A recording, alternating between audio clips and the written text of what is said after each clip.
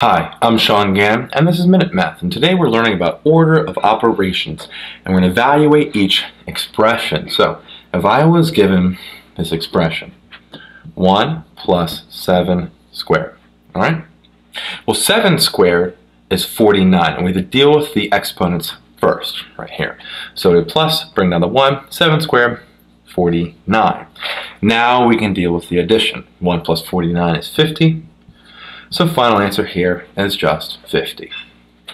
Quick recap, we're given 1 plus 7 squared. Well, 7 squared comes first here. 7 squared is 49. Then we bring down the 1. 1 plus 49 is 50. So again, final answer is just 50.